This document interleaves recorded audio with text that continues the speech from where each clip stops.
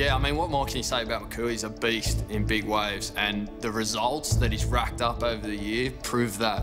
I mean, he was the Sunset World Cup winner. He had the biggest wave in the world at age of 18, and now he's the world big wave champion. So all those things add up. Like, there's no denying how good he is.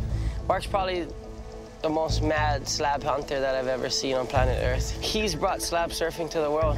I think he's Laird Hamilton of slab surfing. And it's an honor to surf against him.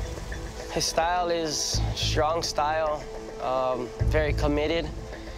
His strengths are, you know, not being scared. He pulls into the barrel, whether it's a big left coming at him on a right, or, you know, that guy will charge pretty much any slab in the world.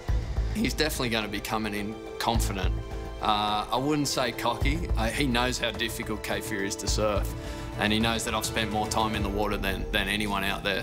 I just think it's going to be really good fun. Instead of a battle, it's going to be more of a tussle for who wants to push the level of slab surfing and surfing in general to the next level.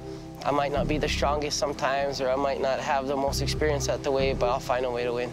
For over a decade now, I've been going to Hawaii, and I've sat at Pipe and basically watched him get the best waves of the season, every single season, and I get basically nothing at Pipe.